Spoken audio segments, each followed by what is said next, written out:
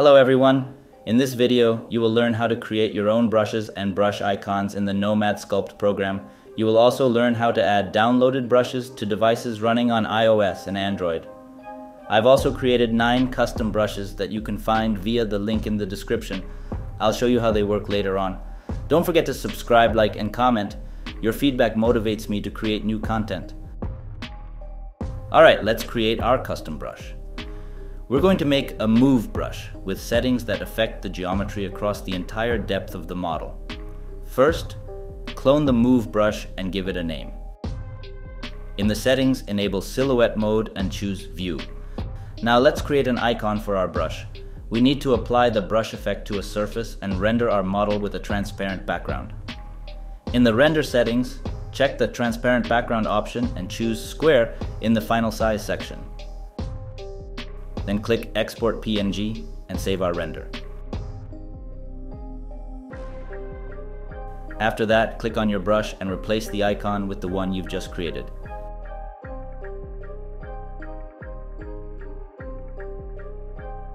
Finally, hit Save.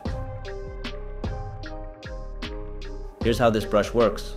Choose your desired view and then use the brush to manipulate the surface. You'll achieve results like this. It's a fantastic tool for working with ring thicknesses and more. Compare it to the regular move brush.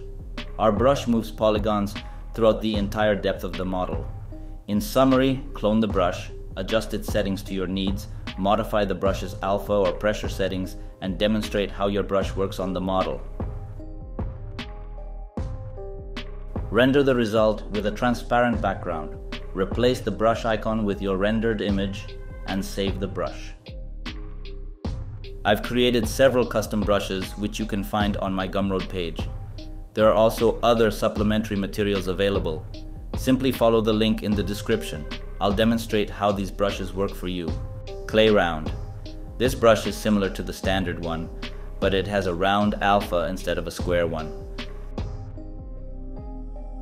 The hair brush is designed to create strands of hair on models. It forms the basic volume and I further refine the hair with the crease brush.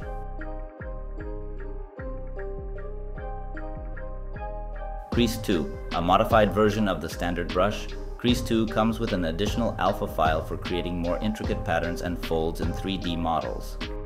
Furrow. The furrow brush is designed for creating sharp indentations on the surface of sculptures. Wrinkle. This brush is perfect for creating wrinkles and fine lines on your sculpture.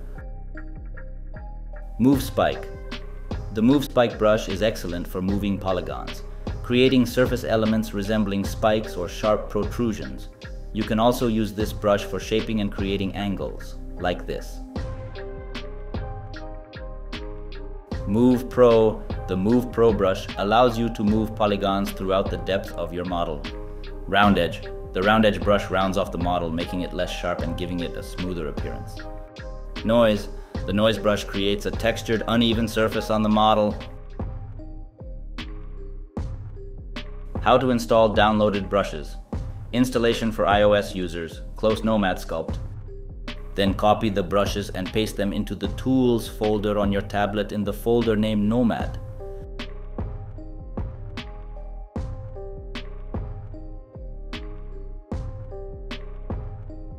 Nomad/Tools.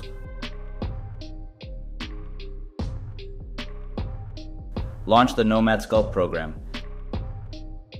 Installation for users on Android. Close Nomad Sculpt.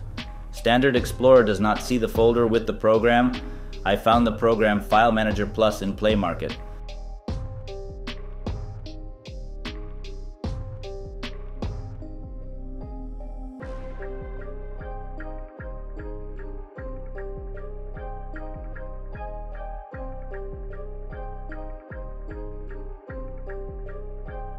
Copy the brushes and paste them into the Tools folder on your tablet in the folder named Nomad.